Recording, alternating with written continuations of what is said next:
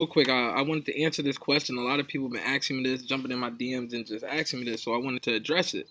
So people have been asking me, what should I do if I have an account that's paid off, but I did have late payments on it, I did mess it up a little bit, but it's still on my report. Should I leave it on there or should I get it removed? And the answer is you want to get it removed, right? Anytime you have any accounts that have late payments or derogatory marks on it, you want to get it removed because especially if it's been in the last 2 years, all the lenders, all the banks, if you go and apply for an apartment or a house, all of that stuff, they're still going to see that.